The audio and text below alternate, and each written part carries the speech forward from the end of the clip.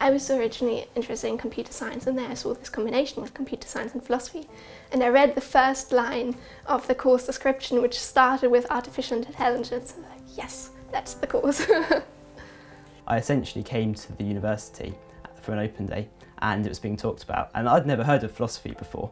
So in fact I dismissed it fairly quickly, but it turned out then that I went away and I read a short book on philosophy, kind of popular science type book, and I thought, well actually these questions that are being asked to get me to think about are actually rather quite interesting. If you think that computer science might be something that would appeal to you, first of all, forget about school IT.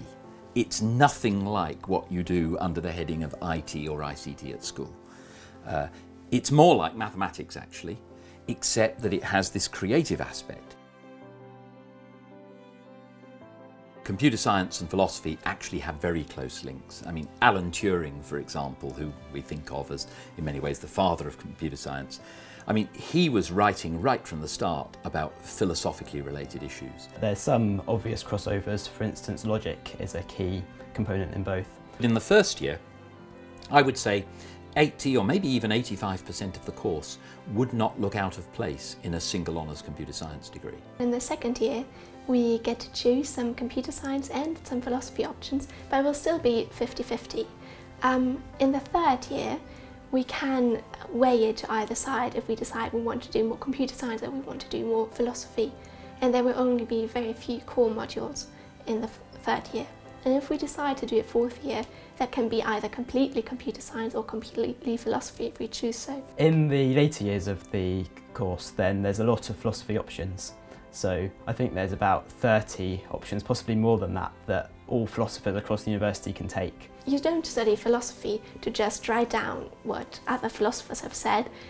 In philosophy, you have to kind of learn how to argue for a point.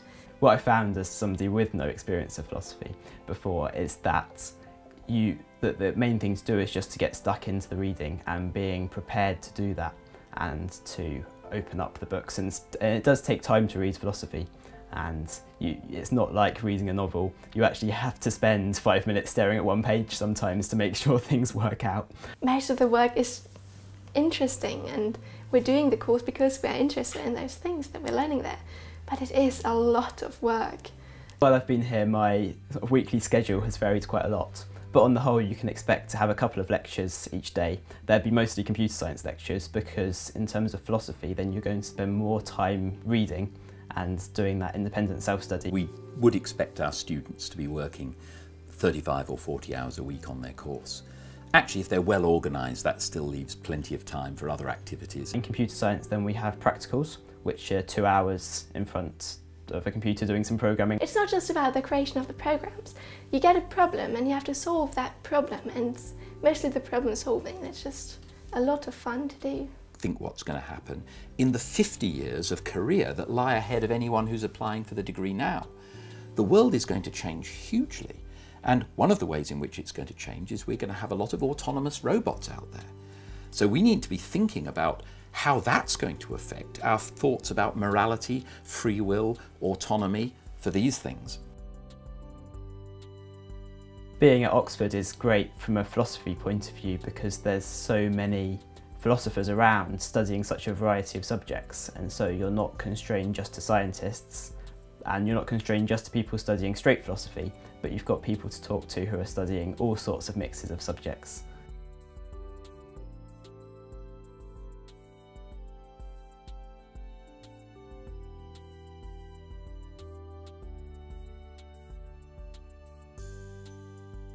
The facilities in Oxford in general are really good.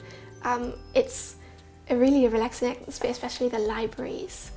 Of course the college libraries are really nice, and we do enjoy working in our college library, but as an Oxford student you have the possibility to work in the Radcliffe camera, and working in there is brilliant. You never have to buy a book. You can go find them and they'll buy things in if you need them, and that's a wonderful facility to have.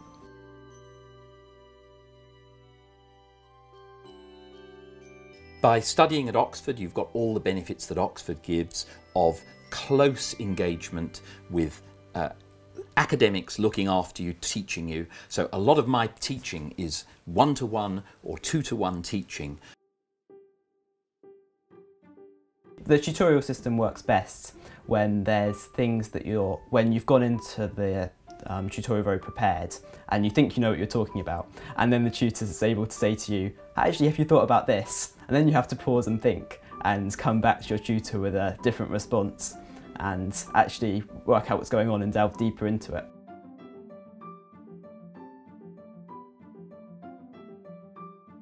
They are there to explain what you didn't quite understand, and it's a really personal learning experience. If the students have any problems, they've got friends they know to discuss things with, they've got an intimate teaching group, it makes it very, very easy to explore your ideas and have them stretched. Most of the people who apply here for computer science and philosophy won't have studied either computer science or philosophy at school. That doesn't actually matter. I had 3 interviews, one that was purely computer science, one that was purely philosophy, and one at another college that was a combination of both. And so the philosophy interview in particular, I just came out of it really enjoying. Having been hesitant about philosophy, then I came out thinking, well, if I got an offer from here, actually, I'd really enjoy studying this.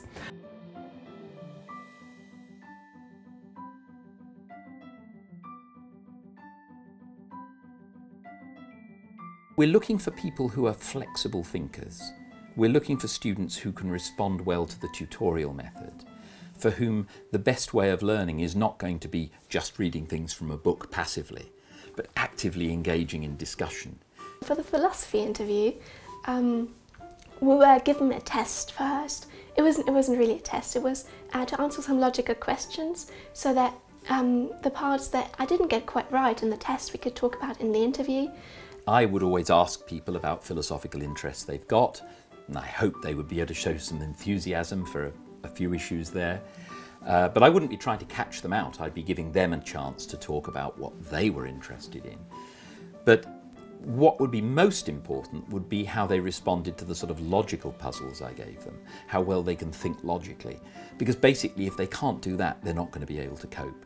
And if they can do that, and they've got the enthusiasm and the interest, they'll be able to pick up everything else. The nice thing about the philosophy interview was that I didn't have any knowledge of the subject being talked about beforehand, but that was expected.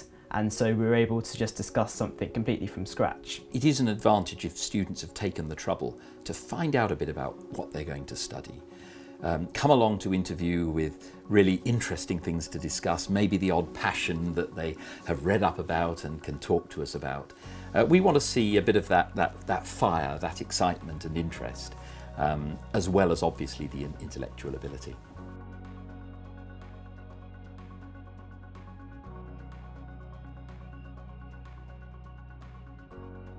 When I found out I got into XFIT, that was such an amazing feeling. I was so happy. The graduates who come from this degree and go and work at the forefront of computer science and artificial intelligence and so on, in lots and lots of different areas, they're going to be faced with a rapidly changing world. They're going to have to rethink all their assumptions, or lots of them, many, many times during their careers. So that philosophical training right at an early stage, teaching them from the start to get into the habit of thinking in a very flexible way, is going to make them amongst the most valuable contributors on those frontiers. The mathematical nature of the Oxford course is good because it means that I can apply my knowledge to other fields. So, for instance, I have a friend who'd like to go into economics, or you could pursue more mathematical study, and so there's great variety in that. But also, I think it gives me a grounding which is going to stay relevant further into the future. I would like to go into research about artificial intelligence. I really like the idea of being involved in transport and like underground trains and how do you make them all line up and that kind of management type thing.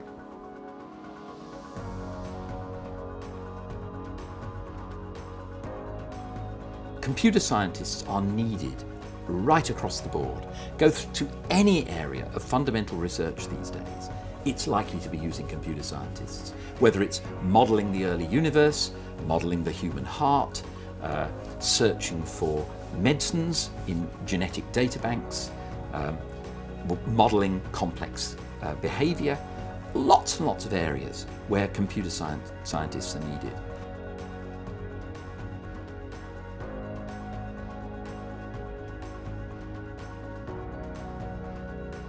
Stretch yourself as much as you can, go well beyond the A level, not in terms of content but in terms of difficulty. Stretch yourself with logical puzzles and mathematical problems wherever you can find them, and that will give you the best chance for getting in.